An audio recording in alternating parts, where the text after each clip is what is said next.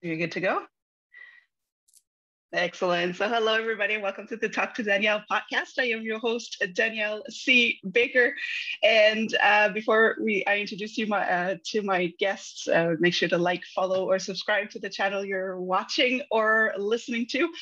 And today I have a really special guest on. I call him my Black Card Books brother. He's like a brother to me. We've gone through this journey together in trying to write our books, and his book just came out, so I'm really excited to have him on. I'm going to introduce you to Vincent Cheng. Thank you so much for joining me today, Vincent. I really appreciate it. Oh, thank you so much, Danielle. I'm so excited to be here. Yeah, you're definitely my sister here on this journey. Yeah, we'll talk about how it all started and even before Yeah. that. So excited. Thank you. Yeah, and as we just before we started recording, we were talking about that first journey when we first started, and how far those 2 years seems like it's so long ago. But before we get into that, let's talk about you. You have an incredible life, and that's what I always fascinated me because you were an engineer, and then you were an international conductor conducting orchestras, and then you went into psychotherapy. Now you're this amazing entrepreneur. So you've got quite the span of experience there. So can you tell us a little bit about your story, about your journey? I think it all starts when I was a kid, and the feeling that I got was I got bored very quickly with a lot of things. And at the beginning, it was seen as something negative. Mhm. You never stick to something. But as I look back, it's because I was able to get to a level with something that in a short amount of time that most people might take longer, whether it Mhm. be academics or sports or video games or whatever it is. Yeah. Um, that I got to that point where I'm done. It's good. Like, let's go to the next thing. Mhm.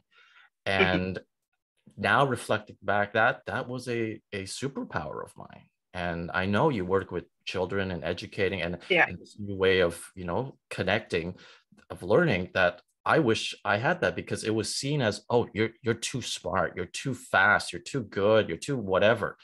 Mhm. And this comparison between Yeah. you and someone else creates this, there's something wrong with me if I'm different, if I'm not the same, and all 100 people, 100 kids are like this, but I'm like this. That means Mhm. something's wrong. And that sort of kept me to a place where I stopped growing. I recluded, I was just like being alone. So Mhm. this journey to become the engineer and to started as, okay, this is the right place you should go. Get a stable career, go to school and get a job and get a family, get a house, get a car, all that stuff. And the minute I think I stepped into university, at that first semester, this wave of, I don't know, call it depression, came on. I'm like, what the Yeah. hell am I doing here? Mhm. I am like going like, I just didn't enjoy anything at all. And but then I have to. It's like almost you get to this point of, we're conditioned that you have to do something, you should do something, you have to follow the rules. And I realized, if I'm reflecting on my life, like, no, I broke the rules. Always. I'm always bending the rules. In fact, you know, my seventh grade, I loved this teacher, Mr. Kara. Like, he bent the rules to accommodate me and another kid in class. Mhm. Like, he said, here's all the math homework for your entire grade 7.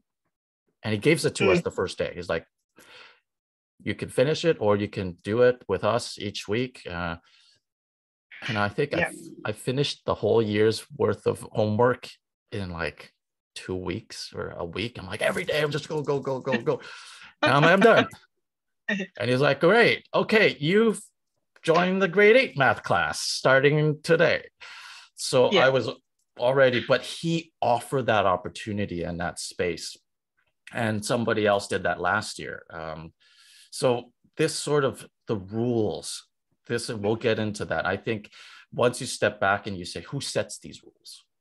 Like, who tells us what the right path or the right life or the right way to live is or are? Like, no. So when I saw that, I said, you know what? I have a choice. If I'm suffering, I'm depressed at, you know, doing it. I know I still have 5 years. Oh my gosh, I just started. Yeah. What do I do? Okay, you know what? I'm gonna make the best of it. And I think that's one of my traits. Like, even though I was very, very upset and angry, frustrated, I always found a way to make the most of fun or happiness, whether, you know, it's you know, reading a ton of books and playing games. Like, I would always be like excited. And so that was sort of my mechanism of coping, you know, despite, you know, getting bullied at school, not even by students, by teachers. Okay. It's like, that's another level. Like, oh, like a teacher, and I heard from other teachers, oh, this teacher's jealous of you. I'm 8 years old. Come on. Right? Exactly. So I was like, you know what? That was me disconnecting from all of that mess. I'm like, you know, I'm just going to have fun as much as I can. I'm going to do this. I'm going to do this. So in university, I joined every club. You know, I joined the drama club. I started going into the arts. I'm like, I played the piano for the first time seriously in my entire life. So I'm going to play that. Oh, here's a piano studio. Nobody, oh, you know what? Let me just play. And every weekend, because I was at Waterloo, so every weekend I would go back out because I would have to play the organ at the churches. And you know what? I'm going to learn this piece I've never learned before. So I brought pieces back, and I would spend hours playing the piano, hours playing basketball, joining clubs. I could tell you, I think I said this a few times before, I could count the number of classes I actually went to in my whole career at engineering. Wow. Which is, I skipped most of them. I didn't go to any of them. And it's a miracle I made it out alive. But there was, I don't know, like, you know, that there's just something about this structure, this, like, you know, go to lectures. And I saw through that very early on. I'm like, well, if this is the formula, okay. So I literally like took a textbook and I put it in a blender, mixed it with some sugar and water, and then drank it, and then puked it out at the exam and hoped for the best, right? And most of the time, 95% of the time, it got me through. What is that? Like, what is that? So that began this already, this calling of, you know, something's off here. And by me taking the time to explore what I love to do, what was fun, the arts, you know, acting, expression, creativity, it's paved the way then on to make the choice after. Only, I think I was working like 7 years in the engineering industry after I graduated. Oh, not to mention that all my electives, which were very few, because you were forced to take certain electives as an engineer. I used them all to either do a music course, which I can tell you the only course that I really learned something from in my 5 years, which is soundtracks and film. I love movies and I love music. That's one elective, and the rest were psychology. So at that time, I was fascinated with the why. Why do we think this way? Why do I feel this way? Why do people behave this way? Why am I not having a relationship where everybody does this? Why am I shy? Why am I all of this? And so the seeds were sown through the resistance or through the just like darkness of doing something I didn't want to do, or I did it for whatever reason that I had no idea. It was not my reason, truly. So that began the psychotherapy journey already. That began the music journey. But even before that, you know, I grew up playing the piano, but it was never seen as something I would do professionally. It was, you know, you take karate lessons, you take swimming lessons, you take, well, growing up Asian, I took basket weaving, pony riding lessons. Like, you're gonna take everything that under the sun. There was no weekends, right? Right. And I think I really was. Now you've seen maybe some of my videos. I love car racing. Yeah. Mom, why did you take me car racing lessons? Come on. Seriously. So there's so much there that we get exposed to. But if you look at what is the reason for it, maybe to be more diverse, to have certain abilities, which is great. But truly, I feel like I want to be exposed to something because I love to do it, or I have this interest. And often this interest is placed on you, like, do this, or swim, or do this. Like, we don't know the why. We really don't know the why as kids. And that's where I first had the opportunity to discover my why. Like, why am I doing this? What is this for? And I think, you know, that is the question that we can ask ourselves a lot more and really deeply reflect. You know, I remember on our beginning, our boot camps, you know, with Jerry leading, like, one of the most impactful parts with it was this 6-step question of, why is this important to you? And you don't ask it once, you ask it 6 times. You go deeper. Why is it important? And then you get to this place of real depth of emotion, like, oh, because I don't want to feel that I'm not worthy of any value or respect, or like, you get to that deep place rather than, oh, it's to make a good living. It's to, you know, no, it's something that people like, or, you know, no, coming to that deep place of the why at your core, sort of exposed, vulnerable self. That's the key. And each time I made a huge shift, as if I made an entire life change, was because I asked that why. Yeah, and that's incredible. It gives you, and I honestly, you touch so much on this. Growing up, you're kind of given a why, and you don't know why. It doesn't resonate with you. And I don't know anybody who said from little, you know, from younger age saying, yeah, that's what I wanted to do from day one. You know, it was just, it's kind of imposed. And then I love that you said that first semester going in and you were already in a dark place, because I've been through it too. And I was trying to explain it to people back in the day. You didn't even talk about that. And it was just like, but what do you got to complain about? You're in a good school, you're in an Ivy League, you know, you're in a good program, you've got honors, you've got this, and it was the same later on with my job. I was miserable at my job. I loved what I did, but for some reason I was miserable there. And I was like, well, but you're making a good living, you've got, you know, you're getting a pension, you have a healthcare, you have this. It was always that, but what do you, I felt like I was ungrateful for what I had, and it just didn't see it. We need to teach this to our children so that they know when it doesn't feel right before they make themselves sick over it, and you know, and be miserable their entire life. So I love that you mentioned that, and that step, that not going to the surface, because those first answers of the why is always this, what we've been programmed to think. It's, well, I have to make a living. I want to retire at a certain age. I want my children to have a good future. You know, you go down, and all of a sudden you're going, okay, well, I want to make a contribution. Oh, okay, now we're getting deeper and, you know, moving down. So I think that's amazing.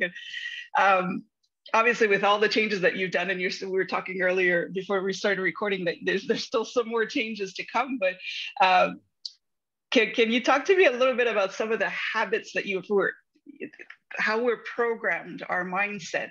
So we have to let some of those old beliefs go to be able to move on to the next level of growth. Can you talk a little bit about going through engineering, conducting, all of that, and where you're at now, some of the mindset, the habits that were really challenging to let go of, kind of almost afraid to let it go?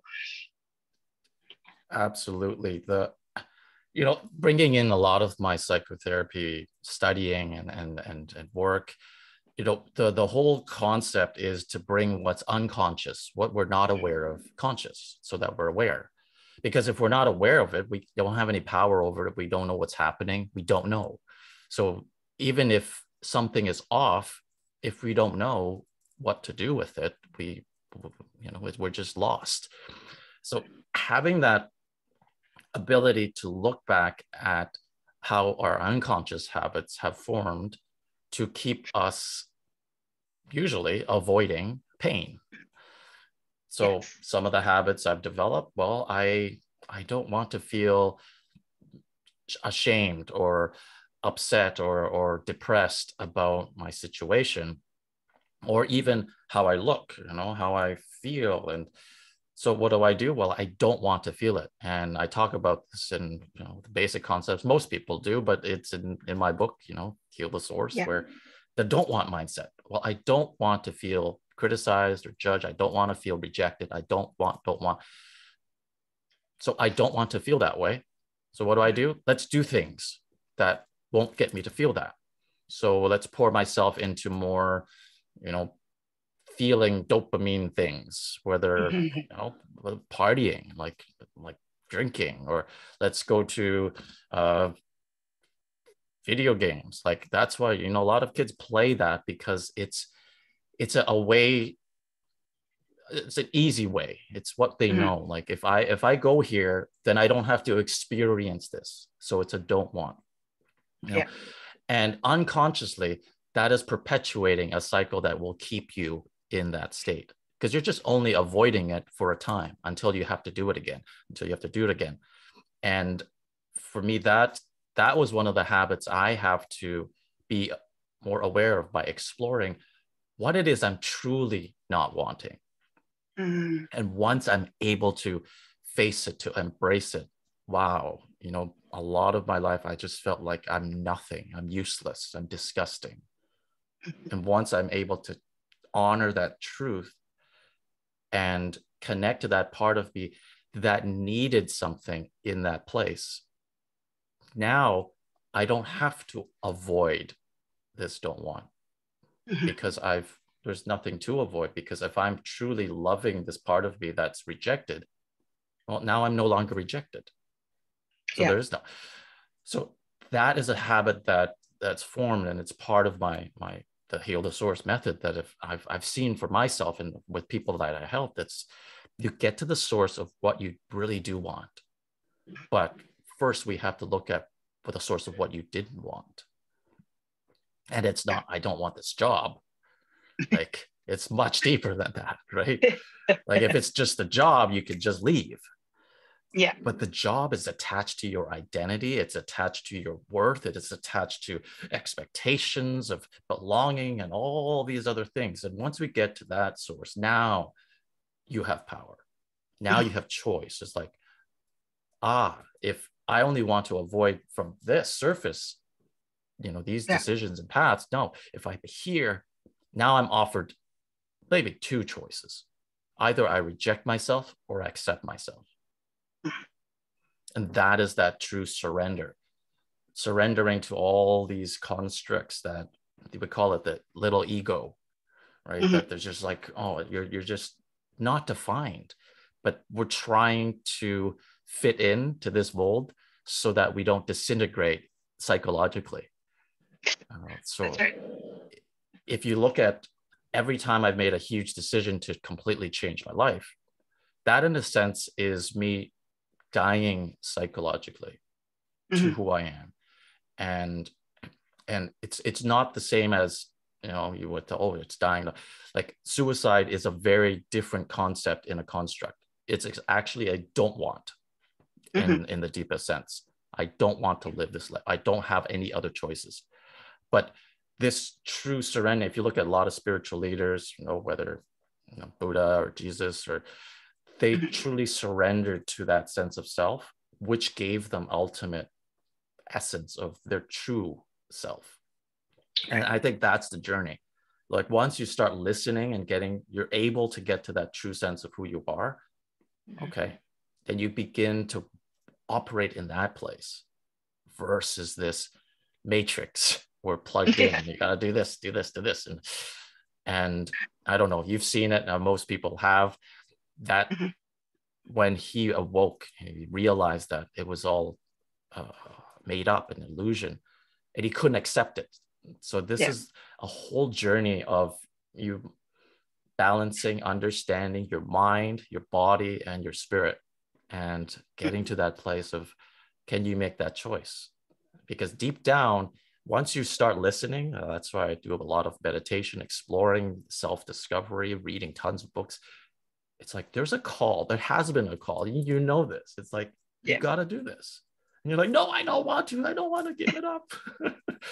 What will people think? I spent all this time doing this. Like, but once you do it, once I decided to leave my job, it was like, I had to do it. And I was given a miracle of another life because I closed that door. And so as time went on, it, took me, I don't know, 7 years to do that. Then the next, it took me 5. And the next, it took me 3. And now it's, you just get better and better at living a completely different way. So it's having someone to explore some of these blocks with will help you see what habits are not serving you and to create new habits that do serve you. It's so powerful.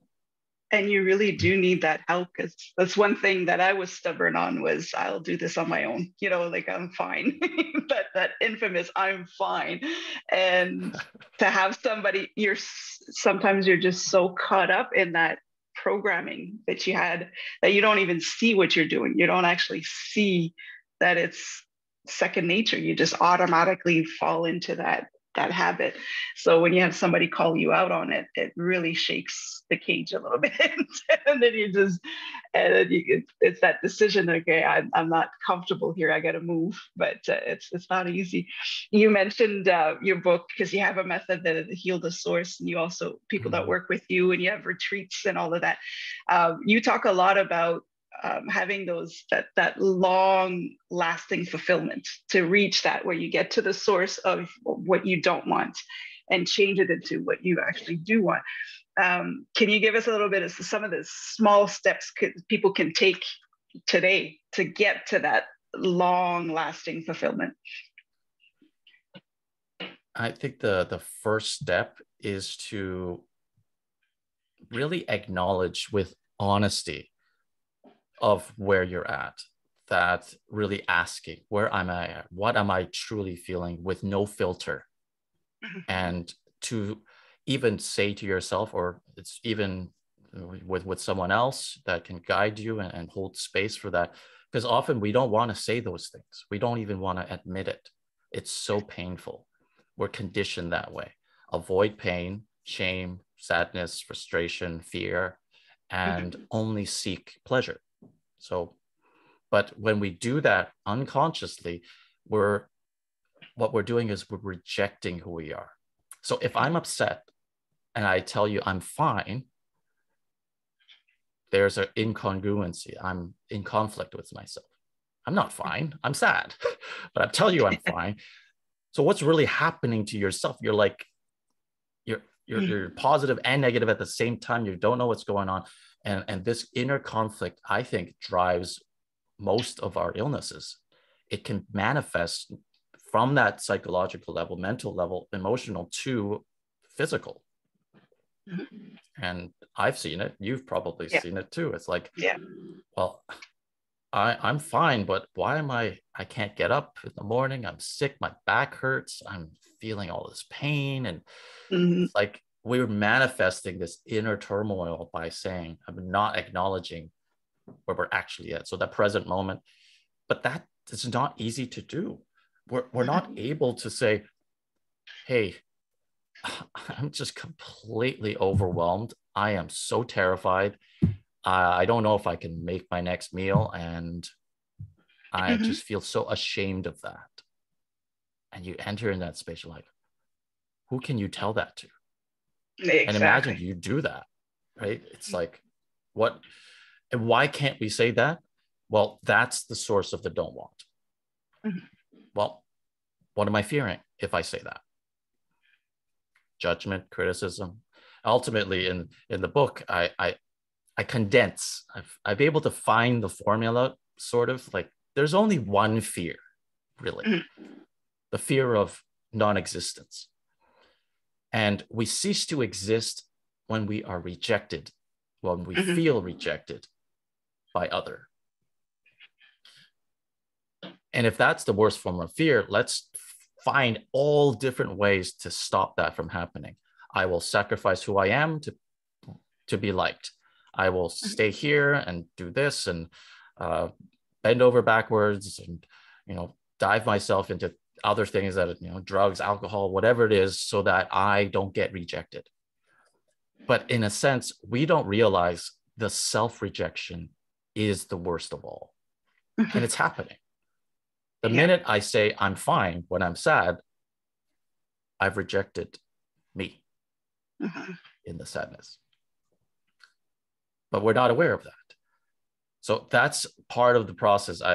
If I get someone to be aware of that, wow, I'm actually rejected. And we see how often we're saying no to ourselves. And that's the first chapter. Saying that's yes amazing. To you. Like, how often do we say yes to us? We'll feel guilty, selfish, judged. Like, no, if someone else is sad and you're happy, somehow you feel like you don't deserve to be happy because someone else is sad. And it's like, I think that's the construct of the separation, which is underneath I don't want. If I'm happy, I don't want you to feel more upset about me. Yeah. So it has nothing to do with them. It's all about how you feel. And the more you can do that reflection, the more power and mastery you have over your own emotional state. And that's really it. Can we ask ourselves truly where we're at, honestly, truthfully? And the more we can do that, this is where I'm at. Now we can begin the process of acceptance. So we're going to choose not to reject ourselves. We're going to choose to accept. How do we do that? Well, we need a model. We need someone to teach us how to do that. So what I do as a therapist or even the coach is I'm going to accept you no matter what. I'm going to invite you to accept yourself no matter what, despite all the fear, terror, judgment. And then you're in that space of called complete vulnerability. Yeah. And you're like, oh, it's so difficult. And the more you expose yourself to it, you're still accepted. You begin to trust that you can be in it without escaping it, without rejecting yourself in it. And so this whole process is about acceptance. And that's really all we want. We don't understand the concept, like the feeling of it. It's like everybody wants to be loved and wants to be, loving someone else. But what does that really mean?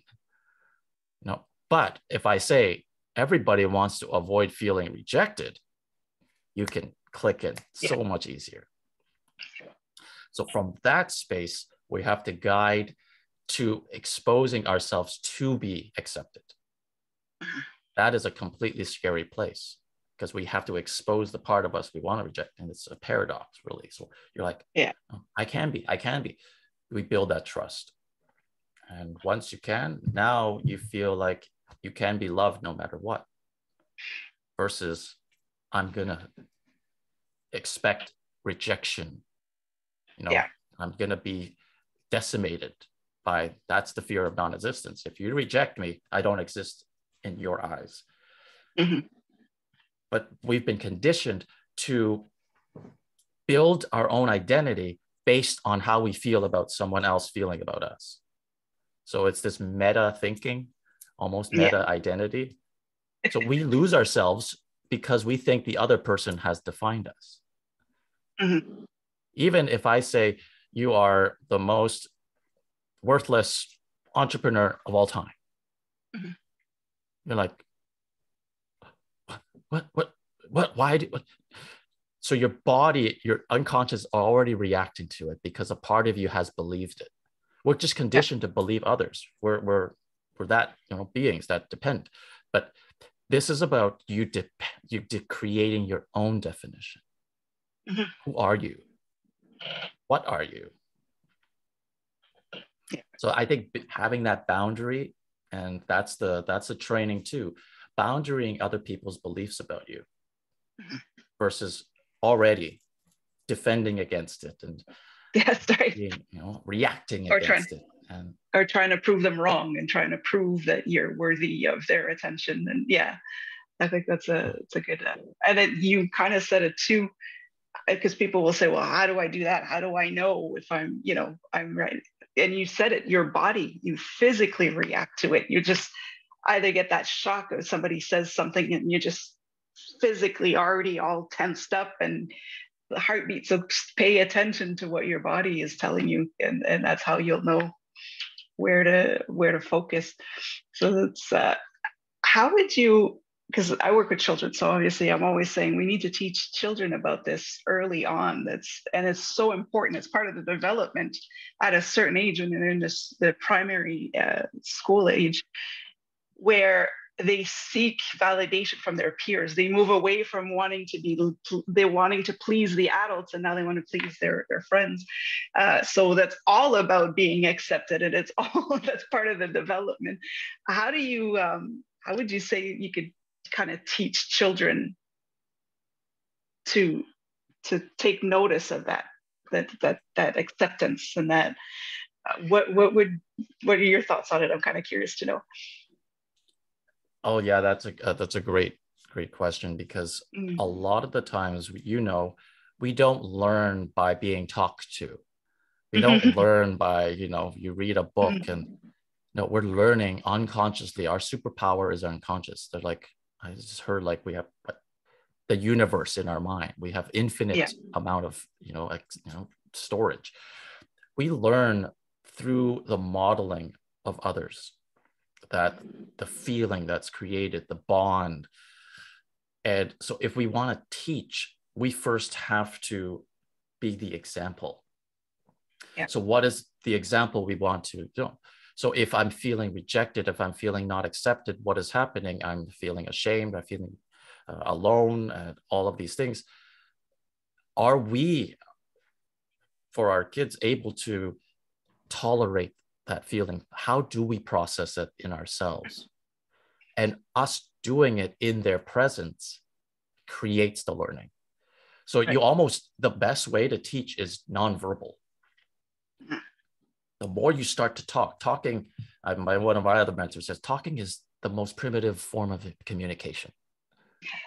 Like, just don't. Even as a conductor, like, Yeah.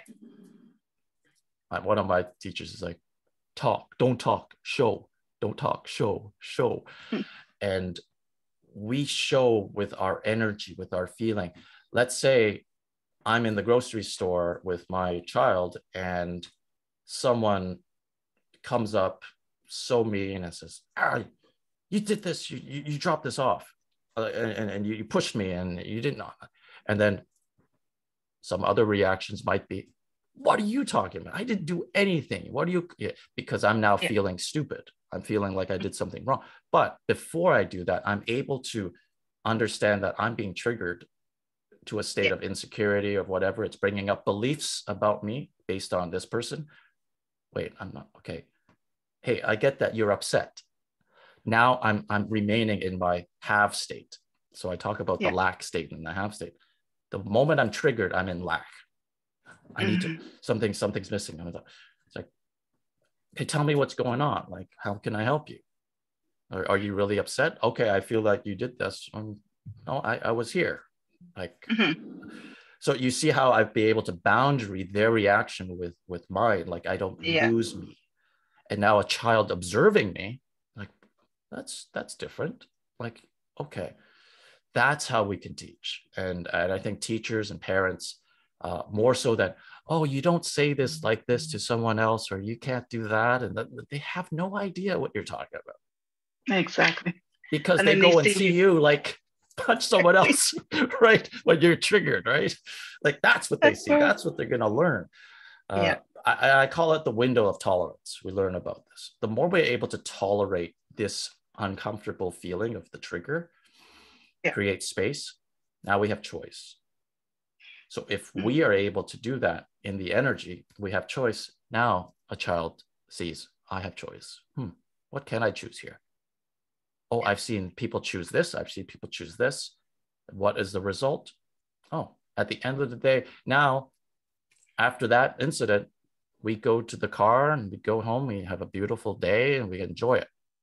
Yeah. Or the cops are called and now I'm the thing. And we go back and I'm just swearing nonstop about this person. And guess what the child's going to hear? Yeah. So that form of teaching where we want to be like, I would expose more, that we teach so much based on how we act and how we feel and how we speak based on our day-to-day versus what specifically we want to teach them. When we're trying to teach a lesson. Yeah, that's true. And I like that you said that too, because children speak 100 languages, but there's only one that's spoken. Everything else is nonverbal. So they catch on. We, as adults, we lose that and we only focus on the verbal, the words that are coming out of our mouth, but children pick up on everything else.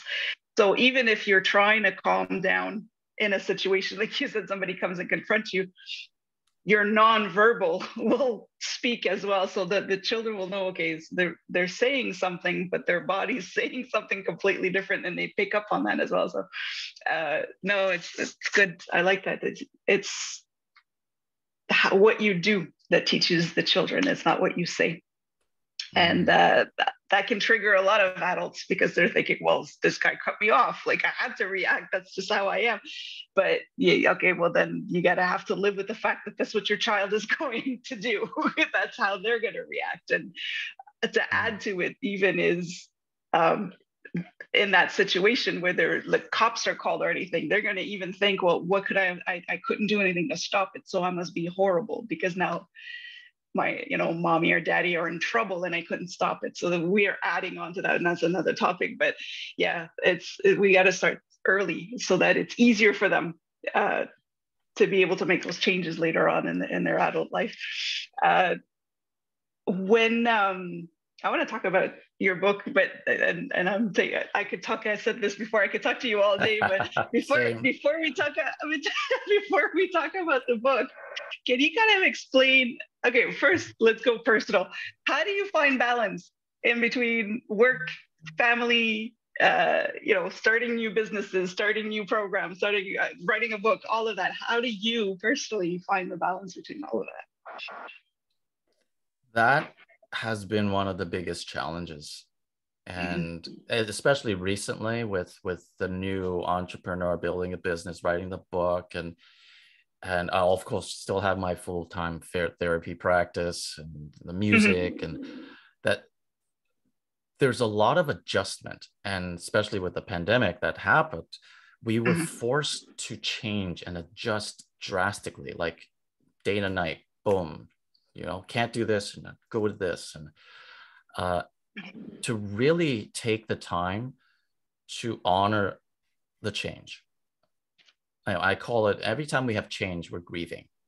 We're grieving a loss or an old part of us and stepping into the new. And when we're not able to do that, the unconscious habit that comes in is force it and, get into this new space. You're expected. And I found myself working all day, filling up my hours, even though I enjoyed it. You get to see that the signs of your body. It's like, okay, you're reaching a limit. It's to know what your limits are and to be kind to yourself when you're setting them. It's okay to have drives and goals and reach them. And yes, but we are our harshest critics. We set these, most of the time, impossible bars. Like, yes. Do this, like, no. And I'm driving through it every day, and then I'm neglecting. Now it's going to show up with irritation. And I think that the biggest, the next book is all about time, how we relate to time. Once you start to have an expression of anger or frustration or sadness that I don't have enough time, I never have enough time, where it'd be my relationship. And like, you know, I get so upset that when I do have that hour, like she's late, she's on her phone. I'm like, ah. I'm like, hold on a second. Okay. Is it there? It's a short time. And oh, I needed to really honor that time. So I worked with another therapist of how do I manage my time by really analyzing. Here, I think I'm spending 5 hours and I'm taking a 2-hour break. But in those 5 hours, I have a really energetic coaching call. I have 3 deep, intense clients of therapy. Plus I have, you know, this other seminar that I did. Well, each of these have a different way of reacting or engaging with it in terms of energy or emotionals, whatever. And in my mind, I said, it's 5 hours. Okay, I can do 5 hours. But in essence, it feels like it's 12 on my body. So I need to say, okay, wait a second. I can't do these all at the same time. I have to do this. I have to do this. So gathering data for yourself by doing the self-reflection, self-evaluation. I have a schedule there. I write in, I put the numbers of like, oh, okay. And now I look at my schedule most of the time each week and I'm like, okay, because I allow clients to book ahead of time on my calendar. I'm like, usually if I don't put a lunchtime, if I don't put a travel time, it happened. Like I would go days, 10 hours straight or 9 hours straight. I didn't think anything was up with that. But I'm looking at it now, that's absurd, right? Why would I put myself through that? And again, self-rejection. I'm not saying yes to me. I need a vacation. I need time. I need this time off. I need lunch. It's important to me. And so asking those questions and at the end of the day, you get to decide that you can't get it wrong. It's your life. It's your schedule. But we often don't realize we're setting an impossible prison of a schedule for ourselves. So we're constantly saying no to who we are to fulfill something. Like, I was caught into that. Like, oh, I need to make $1 million. So what if I made $1 million? I'm not happy. True. You know, we don't tie that together because we attach ourselves to the goals and we then form our identities to those goals, and then we don't achieve it, and now we say we're nothing because we don't achieve it. All unconscious beliefs that are created. So let's be more conscious. How do I want to enjoy? I want to have an easy life. I want to be happy. I want to have fulfillment, purpose. What does that mean? Okay. Does it mean, trying to save the world 24 hours a day? No, I create that. So be aware of what you want to create and how you want to live. It's okay. You get to do it. Yeah, and it will change. So sometimes, like you said, it's still, sometimes it can be a struggle because you find something that works and then there's some changes and then you have to readjust. So you need to keep track of how you're reacting. And I like that. I like that you said that. So let's talk about what's coming up for you. What's new, what's exciting, let's go right into it. Yeah, something really exciting. Now that the book is out, go to healthesource.com. You can, download the first 3 chapters and even connect with me if you would like. That it's another chapter of my life. It's like, wow, it's huge. And, often we get to these goals and we're like, okay, I think I've done something, or I want to do something more. But again, it's like that the next door is about to open. And sometimes we got to close some doors. That we got to really do some reflection. Okay, what's next? What's going to best serve the next phase of my life mission? And oftentimes our little ego says, no, that's not right. Stay here, do this, and this is what you need. And but if I look back and I'm like, no, all those times when I truly honored that voice of, you got to step into it and it's okay. And it's liberating, it's scary, but it's also exciting. And like people call it the dark night of the soul. Mm-hmm. Like where you're forced to really look within and say, what is the meaning of your life? Yeah. Because we can reach a goal, and that's it. Every time you reach a goal, that's it. Now you're Mm-hmm. in limbo. I need That's another right. goal. I need It's another like, thing. now what? Yeah. So instead of going back to my old habits of just finding that other thing and going at it, or just, hamster wheeling and whatever I have, let's take a step back and be nothing. Can I do that? What's going to happen to me? Oh no, I'm scared of that because I'm not productive. I'm not this. I can't do this. And so again, it's applying this work onto myself, and and really recognizing there are phases. Like right now, I'm seeking more support and help because I need it. And then there are times where, like, you know what, I got this. Everything's great, and call it the beginner's mind. The state of humility. Actually, my middle name is humility. Oh yeah. No, and That's the cool. Chinese word. So it's when you're most humble, that's when you're most free. Like our ego comes in and says this. It's like when I truly surrender to it. What am I with nothing? What am I with? Am I zero? And oh, you're just you. Okay. Like, what am I? I'm an engineer. I'm a therapist. I'm a conductor. I'm a, whatever, author. Those are whats. Yeah. Who is a completely different question. And Oh, it's a question like you'll probably never truly answer. But it's the drive, it's the process, it's the journey of asking that. That's where I'm at now. Like, who am I? Like, I've done all of these things. And when you start to ask that, you begin to see you're going to go deeper with your fulfillment, which is really connecting deeper with yourself. That's true fulfillment. Uh-huh.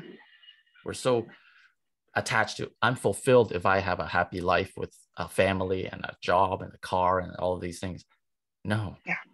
Like right now I have a house, I have the book, I have all of this stuff. Like at the end of the day, where can I take this? If it's all gone, am I fulfilled still? If I am, that's a start. Mm-hmm. I think that's the point that I'm trying to open up space more for now. Like, what is fulfillment if I don't? Like, how do I create it? How do I create it? So it's almost like this existential awakening sort of thing where, like, you're seeing the world as it really is, and you're deconstructing beliefs about who you are, what you are, and what you want to do. And I say take time for that. Like, that's why I go on a retreat every year. Mm-hmm. Like, there's nothing like truly detaching from everything so you can just be. And that's where the insight comes. That's amazing. Yeah, I like that. That's that whole who are you, as opposed to like who am I, as opposed to what am I. That is such a big difference. That it's kind of it's amazing. And you have, I don't know, I think you do have the book with you. Do you want to show us what it looks like? Yeah, here it is. Yeah, Mm-hmm. one. Oh, I don't know if you can. Yeah, There. I can see it. It's got a nice cover, a little gold there. Heal the source and create lasting fulfillment. Live, love, and laugh. We got each of the chapters there with pictures, and it's a it's not a big thick book. It's a reference guide. It's something that even me day to day, I'm like, okay, am I saying yes to me, or what's my lack state, or oh, Can I visualize? Can I use my wind journal to create some more confidence? So in essence, this is, you use this to practice, but best way really, if you want to really dive in, to just work with someone, work with a mentor to shift those beliefs. If you want to make a change, you can. Like, it depends how fast you want to do it, how radical do you want to do it. Some people want to take years to do it, or if you're like me, let's go 90 days. Yeah, that's right. Let's get it done. That's amazing. Now, I do ask this question to everybody, and it's one of my favorite questions because I learned so much from everybody when I asked this. But it's a little girl that asked me this question when she interviewed me once for a school project, and I told her I would ask everybody that I interview. So the question is, what do you want to be when you grow up? My favorite question. I think I've asked that many times. I've seen so many posts out there, and part of me is like, I don't want to use that answer, but the answer resonates with me the most. And I think it's John Lennon who said, "I want to be happy." Yeah, that's a good one. I think that at the end of the day, that's what we all strive to do. But we go, the first thing we know. What do you want to do? What do you want to have to be, right? Like, what do you want to be? And like, I want to be an astronaut. But that's not a being. That's a doing. That's a having. And being is an emotional state. It's, I want to be fulfilled. I want to feel alive. I want to feel happy. I want to, whatever that means. Everybody's different. But to me, I think that's what I'm like right now. That's what I'm striving to do. And if I'm happy, then I can help others to do that too. Exactly. If I'm an astronaut, I can help you become an astronaut, maybe. I don't know. No, but it's true. And happy can change too. For you, it can mean something at one moment and it'll mean something. So there's that continuous, it's not a flat line, and there's room for growth. And I think that's amazing. That's a great answer. I love it. That's what I love this question, because we get different answers. And at the end of the day, everybody wants the same: to be happy, to be loved, to be, and it starts with you. So that's amazing. Now, how can people follow you? Because I know you have an event coming up for your book as well. You have a concert on the go, but how can people follow you, contact you if they want to work with you? How can they reach you? Yeah, definitely. The easiest way, healthesource.com. I'm on Facebook, Instagram, Vincent Cheng Enterprises, doing some TikTok videos too. But definitely you can reach out through my website, and I've been through you. We're connected. So happy, answer questions if you want to work with me, just even talk. Like it's one of these things, you never know who shows up in your life, but if you feel that resonance, you feel that connection, it's like, I have to talk to this guy, or I like how we ended up in the same boot camp of, That's right. Like, Jerry's, I have to be on this, right? I didn't know him at all, like random. So you feel it, follow your gut, and this is all about learning. Like, you can't lose when you learn, when you go and seek out more curiosity and discovery of yourself. So heal the source. Excellent. I'll put that in. I'll put that information in the description and in the comments as well when this airs, so people can reach you. And one last thing very quickly before we go, is there any advice or wisdom that you'd like to share you wish you would have had when you were younger, and that would have made your life a little easier? Is there any kind of advice you would like to share?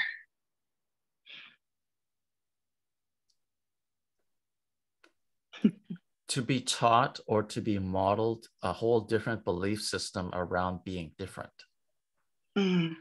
I really wish that there was, even though there was accommodations made for difference, but it was done in a way that really segregated and created still that rejection state. To have And I think this world is what we're striving for.